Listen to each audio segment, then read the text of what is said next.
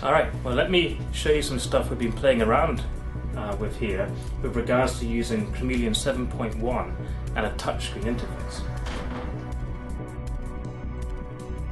So we open the studio. The first thing we can do is run the Cobra wizard. Here I select the integration range I want, and now I can just choose all the auto settings and finish my initial integration immediately.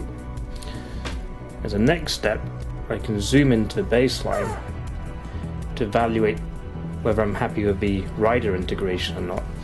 And here I can use another tool called Smart Peaks, where I can drag across a range where I might want to tweak the integration and choose something different.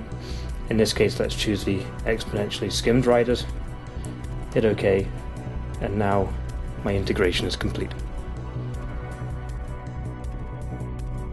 Now I might want to name some of the peaks, so I'll choose the peak windows view. Here I can see the peak windows.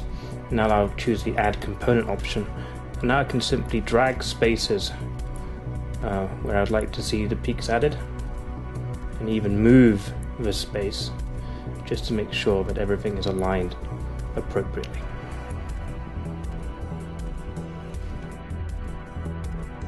Now that I have everything integrated, I might want to visualize some of my data.